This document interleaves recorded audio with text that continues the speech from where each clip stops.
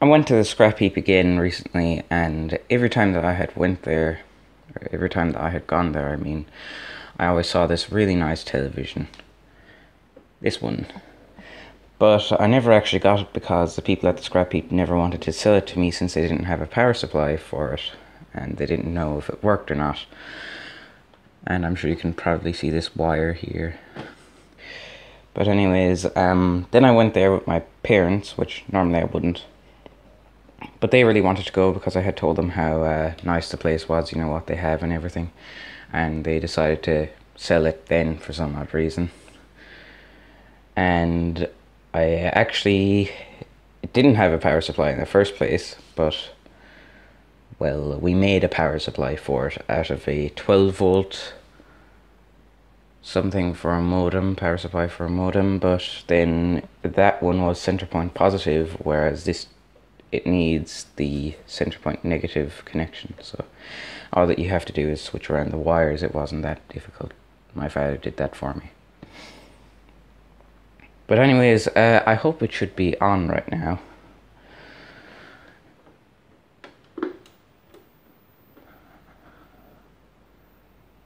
I don't know what oh yeah, there. So there is the actual television screen turned on, and I can change the brightness.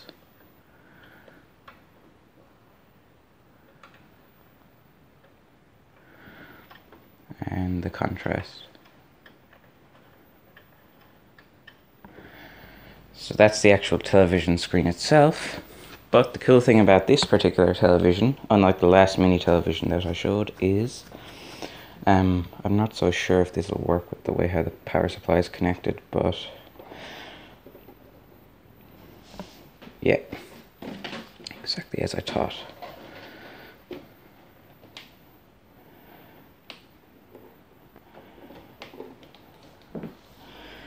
On the side, you may notice that there is an extra dial there. That's actually for a radio that's built into it. So I don't know what the volume is at right now. I'll just turn up the volume a little bit.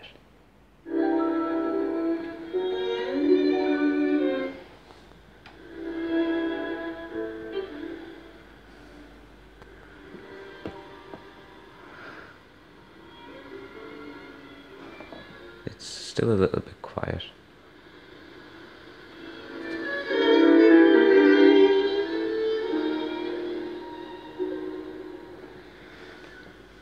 So yes, it has AM and FM in this radio that's also built into the television, which is really cool.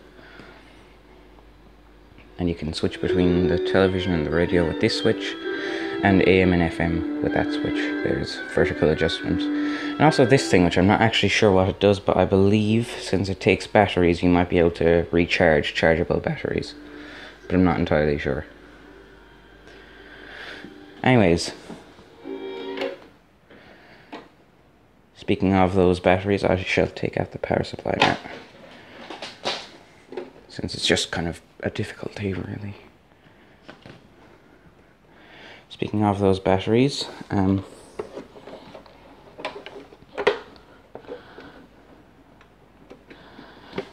my god,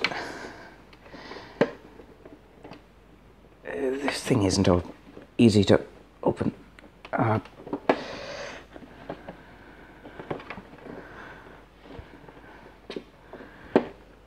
I'm struggling. I hope I can get it open because I would like to show what mistake I made. There we go.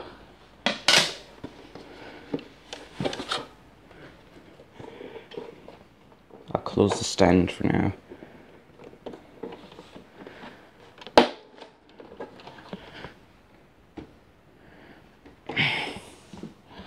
So this thing takes 9 D-cell batteries, which is quite a lot. But the thing is, I didn't know that it took D-cell batteries, so I accidentally got C-cell batteries, which is kind of a nuisance really. But at least now I have a power supply for it, so that doesn't really matter. I'll just close it back again.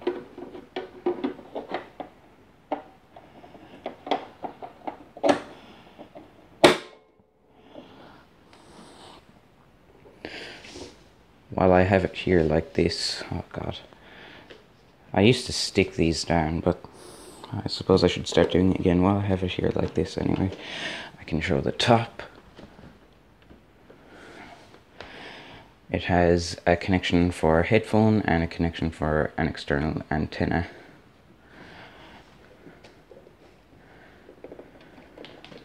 And also the bottom.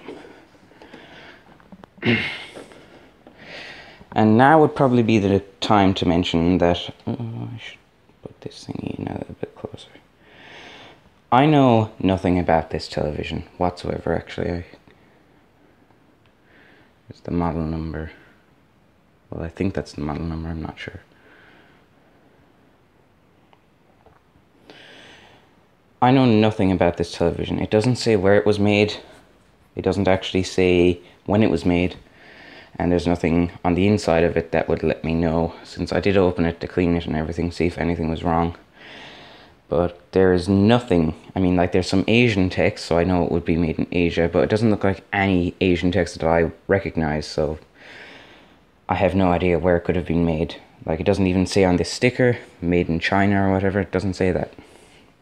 And I have no idea what year it's from, but I'm going to guess the 80s, since, well, it looks very 80s to me, at least.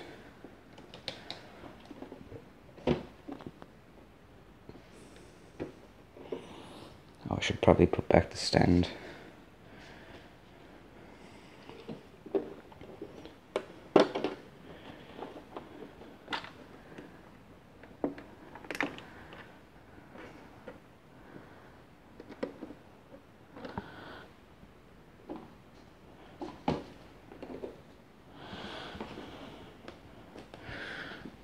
And I should also plug this back in.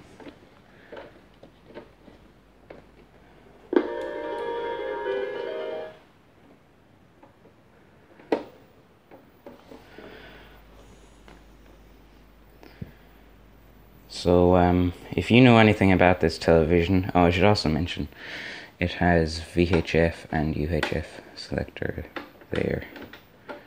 Not that it's very useful in this country, at least.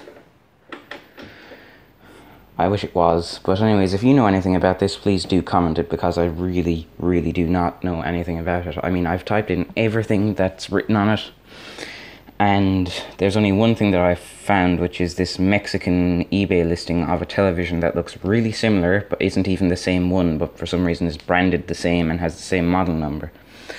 But it is a completely different television. The buttons are different, the dials are different, everything about it is different, but it is the same thing, you know, it's a CRT with a radio on it. Anyways, this video has gone on for way too long, and I have something else really cool to show that I got from the scrap heap place. So I should probably end it here. Oh, I should also mention, the people on my Discord server have asked me to advertise it because they really like it, so I have a Discord server. It's just called Otters Vintage All Sorts, just like my YouTube channel. You can find it on Discord, and I'm probably going to comment a link in the description to either the Discord page or just the invite. So if you feel like joining, it's just like a server where we share our old stuff, really. Doesn't matter what it is, just as long as it's not new. So that's all for this video.